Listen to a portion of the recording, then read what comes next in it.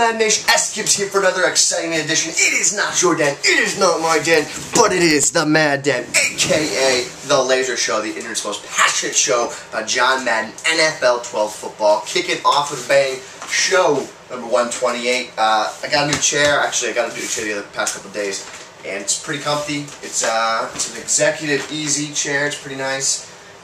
Still working it in, getting it all kind of figured out. Put my feet up in the Mad Den. Tough loss last night. I don't know if you watched Twim. Every Wednesday, 8:30 p.m. Eastern, we have a This Week in Madden live show. I mean, it's not the Mad Den, but it's kind of similar in terms of tips and all that kind of stuff. We play the game of the week, all that good stuff. But played King Jason last night. It's at King Jason. I think I just put King Jason there, but on Twitter he is he's at King_Jason2. I should correct that so that if you want to follow him, you should follow him. Let me correct that. It's at King Jason, at King_Jason2. King Jason is interesting story, backend story about King Jason. He played football with my brother in college, which is crazy, right? You know, you never think that, you know, you're on the internet and you're meeting all these people, talking and chatting about Madden, and then you come to find out he played football with my older brother. So that's a small world in itself. He found out he lived in the area, so he ponied up, he saddled up, and he came on national live internet, and he came and he slayed me in my own house. I know Z Files wasn't happy about it, but much respect to King Jason. Quick background of that though. He ran the ball very effectively on me, and where he got me, where I was uncomfortable, was I was never really in a comfortable situation to bring pressure, bring a blitz. He did a lot of a lot of 7-man blocking protection schemes. So he blocked like a tight end or fullback, and 3 guys going routes, which that kind of hurt me. I didn't feel in sync. I didn't have a custom playbook. I was using the Patriots. I hadn't played with them in a while. I've been usually playing with the Raiders in my custom playbook in the Virgin Gaming tournament. But he got me. He got me, and a lot of respect to Jason for that. He came in the hot seat and he played a great game and he got the job done. That's the second week in a row I faced the Ravens, so this is a reoccurring theme here. Looks like a lot of people are really liking the Ravens. But today we're going to stop talking about Twim last night. Today is show 128. I want to say thank you to everyone that's been watching. Appreciate that. Having a lot of fun doing this as always. It's a new style that we've been doing. Before I was just kind of taking the camera and filming and then cutting, and it just didn't feel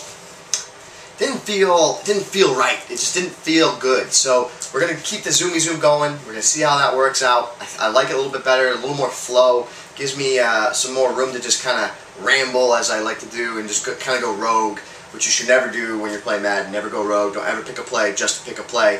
Stick to your scheme, but that's besides the point. So let's actually talk about what today's show is about, which is the part 4 of the 5 steps for success on offense. Today is about how to beat zone coverage, and the way we beat zone coverage in Madden NFL 12 is by utilizing trips formation or a bunch formation. But you can also use snubs. We're going to show you like a tight compressed formation, 4 vertical attack. We're going to show you 3 different ways that we can attack a zone coverage in this year's game. So again, it's a trips formation, and why you want 3 receivers or maybe 2 receivers and a tight end is because you need 3 specific routes. You need 1 vertical route, you need 1 flat route, and then you need some type of corner route. Whether it could be just a slant out, it could be a deep corner, or it could be like a dig, which is a deep out.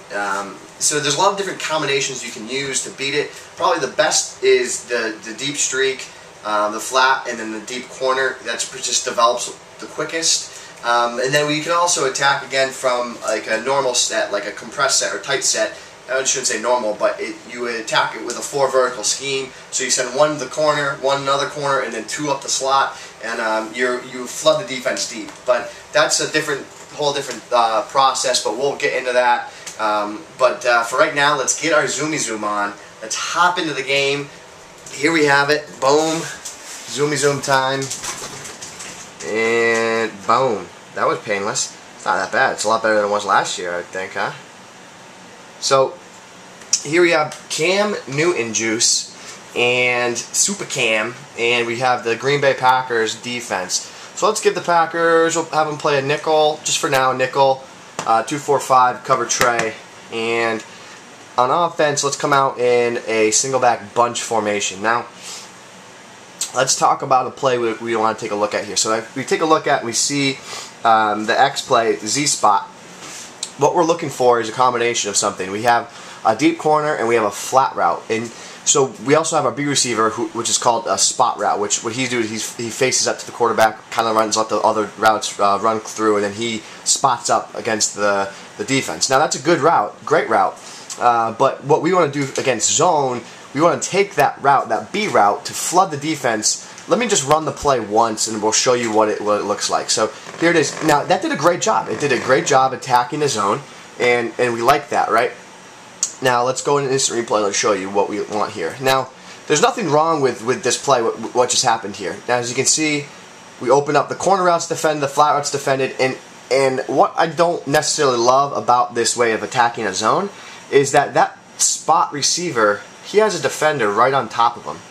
And if that, I mean, I just don't feel comfortable. I mean, that's a hit stick. Bang. I mean, does he fumble? If you were watching a live stream a couple days ago, AJ Hawk, he got just lit up by Terrell Pryor. I don't even know what to say about it. I had about like an 80-yard touchdown run with Terrell Pryor. Stuff got crazy. But here it is again. As you can see, the flat defender goes to the flat receiver. The deep corner route's covered by that deep zone, and then we see the spot route opens up, and that's good and great, and it's very effective. But the problem is we don't like how each one of those matchups, we don't like how we didn't have a clearly wide open guy. So to really attack the zone, we just take Smith, instead of having him on that spot route, we place him on a streak. Now let's show you what happens, the difference here. Watch that deep corner route, bang, wide open, and that controller is vibrating like a mother. I don't even know. That might have been the loudest thing I've ever heard in my life. Sorry about that.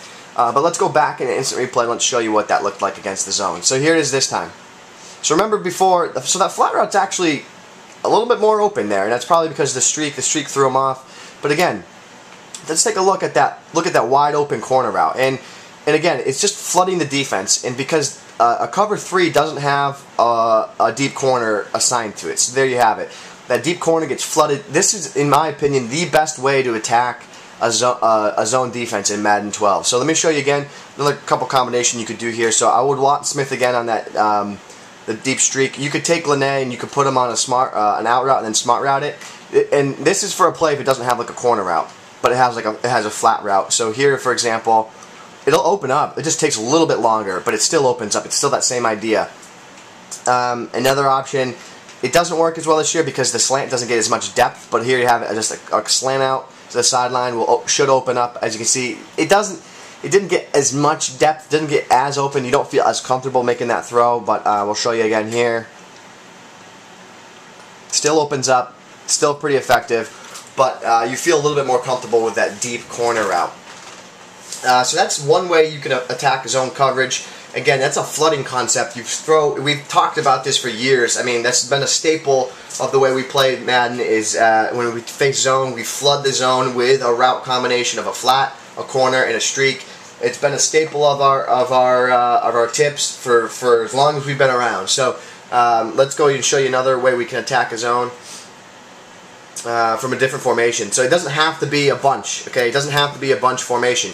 It can be a trips formation, but again, the same rules apply. Let's take a look at, what do we got here? Let's see, flat route. I need a flat route. We can use the PAFL corner. Let's use that. So here it is again. So what we're seeing here again, we have a flat route. A flat route's really the key. That's what makes the whole combination of the flooding work. So here's what we'll do here is we'll send Smith deep again. In Lene, we can put him on a slant out, but I don't think in this situation it'll work effectively. Let's just try it though. Here it is in the slant out. That route opened up. In the slant, it did actually. It actually worked. I'm afraid of the slant route, and that's because of the depth of the flat route defender. So as you can see here, look. I mean, the flat defender is pretty close to that. And if I've got a bad throw, I mean, he's really close to that ball to make a play on that ball. So that's something I don't like to do. But again, a better combination I would do in this situation is I'd put him on an out route and I would smart route it, and then you have this combination again here. So the flat goes there, and then bang, he sits in that open area in the field and attacks that area in the field. So that's another way you can attack a zone. Let's show you another area here we can attack. And let's see, snugs. And this is what we call as a 4 vertical passing scheme. So here we have it again, cover 3. Cover 3 is the most used zone you're going to see. And what we did against this bench play is we had 2 quick out routes and then 2 deep corners. Again, we want to attack the zone deep, so we're sending 4 routes deep. And if you look at the defense, they only have 3 defenders deep. So what we do is we streak those 2 out routes to send 4 guys deep at 3 guys defending deep. And as you can see, it just opens up. You go click on, make a play. The defense can't defend all 4 options. The defenders deep are going to be torn on who to defend. Do they defend the streaks to the inside, or do they defend the corners to the outside? And it's a dilemma for them. As you can see, both of those corner routes started opening up. We actually had that seam route right here that was opening up as well. So that was a very nice play. Let's show you another way you can attack it. Like a spread formation is a very nice way to attack a zone defense, or not even, it doesn't even have to be spread. We actually talked about this last night in Twim. If you take a look at a shotgun or a single back normal formation, let's just take a look at this here. Curl flats, one of the best type of route combinations in the game. So say you recognize a cover 3, and you recognize that cover 3 because at that start of the play, the safety came here and then he stood up on top of the field. So that's how you know it's either man-to-man cover 1 or it's a cover 3. But you want to take a look at the outside defensive backs, and you see how that defensive back is facing the quarterback. We know now it's a zone. Another way you can figure out if it's zone or not, well, we could say that for another day, but if you use motion, as you see I motion Smith, and no defender follows him, let's motion him back, and I'll just change it to man-to-man real quick. Change it to man-to-man. Now if I motion Smith over, as you can see, that defender follows him. So that's a quick way. I mean, it's a very simple way to find out if it's man-to-man or not. But again, here's the cover 3. What you can do to play against the cover 3 is, as you can see, I streak this slot defender. And what I'm looking for is this flat defender. If he vacates the area and lets Smith clear through, I should have a passing lane to throw to Smith. As you can see here, he bumps him, he bumps him, he bumps him. I can let him get behind that depth. It was a bad throw, interception, but the idea is you can hit that seam, and you can do it with the tight end as well on this side of the field too. So you can hit the safety with that seam route. Let's just move the defensive back in a little bit. Just move him in so he doesn't bump our receiver, just so we can show you. So here's again Smith. Bang! Hit that seam. You got to have a guy that's got good catching traffic. You're going to want height at this position because it's important to have that height that you can hit. And also, see, height would have helped there as well as more catching traffic because he had a big hit there as well. So that's the best way to attack a cover 3. Cover 2, again, if you send 3 routes deep, you'll beat the cover 2. Cover 4, I think, is something that gives people a lot of fits. But let's take a look at how we can beat a cover 4. Cover 4, we're going to go right back to that curl flat combo. Let's find a cover 4. Here's a cover 4. Now, cover 4, the way you want to attack a cover 4 is you want to stretch it deep and also look to the flats here. As you can see, flats, bang. You get, I mean, it's a short gain. It's only 4 yards, but the idea is that's what the defense is giving you. The defense is saying, you can pass the flat, but we're not going to, I mean, there you go. You fall forward that time, and I almost picked up almost 10 yards. But the cover 4 is weak in the flat, and that's where we want to attack it. Again, flat, flat, flat, flat. Just keep hitting the flat, and that's where the defense is weak in the cover 4. You're going to be hard-pressed to find anything deep. If you use, let's show you, actually, hold on. If you use the bunch style where you attack the defense 4 different spots, like so, find that cover 4 again. So if you attack the defense here with the flooding technique, you'll see this. Watch here. The flat gets opened up instead of the corner. It's just a different. The defense is set up differently, and the defense is set up to stop that corner route and not that flat route. So it's giving us the flat route instead of the corner route. So that route combination will beat the zone. No, it doesn't matter what the zone is. You just have to be ready that if the flat's open, deliver the ball to the guy in the flat. Don't wait on it, because if you wait on it, bad things can happen. I'll show you. I'll wait on this one, and I bet you the defender might actually make a play on the ball. I'm going to wait, and then I'm going to have to deliver it now. I mean, that was a bad throw, but let's try that again. You wait on it, you wait on it, you wait on it, you wait on it, and then you deliver the ball there, and now the defender is closer to make a play. So if you see the flat's open, take the flat, take the flat, take the flat. That should be your bread and butter, is to take the flat. You can also attack a cover 4 with the 4 vertical technique. So here, let me show you again. The difference when you attack a cover 4 with the 4 vertical technique is the following. You get one-on-one matchups deep. So you're kind of manning up against the defense. You're going to get that one-on-one matchup. You're saying, let's ball. You think you can outmatch the defender. So you better make sure that you have your user skills down, because you're going to get that one-on-one matchup, the one that you wanted, but you got to make a play. So as you can see, we click on, go for the user catch, and make a play. You're going to have that, again, one-on-one matchup. You can live with that. You can live with a one-on-one matchup. You just got to make sure that you got your user skills down to be able to make the play. So guys, I hope you like the zone beating formation. Implement it into your scheme today. We're setting you up to become an absolute beast in this game. If you start utilizing what we're showing you here, there's literally no situation that you shouldn't be prepared for. You're going to be able to run the ball. You're going to be able to beat the blitz, score in the red zone. And let me rephrase that. Run the ball with the power run formation. The defense can't set up against to stop all 3 options. You're going to be able to beat the blitz, score in the red zone, and complete short yard situations with the quick pass. You're going to be able to beat the man. You're going to be able to beat man defense with our man beating, like compressed and tight formations. You're going to be able to beat zone with trips bunch, trips formations, and route combos. And then tomorrow we're showing you your base play and your X factor. Your X factor is that 2-minute offense. That 2-minute offense you need to rely on, and that base play is that's the play that makes it all tick, baby. Mini schemes, all that good stuff. So until next time, fellas, start implementing your offense today. Remember, it is the Laser Show, the internet's most passionate show about John Madden NFL 12 football. Whole lot of you and only a little bit of me. We are changing this Madden community. This one right here that we're all in today, one snap at a time.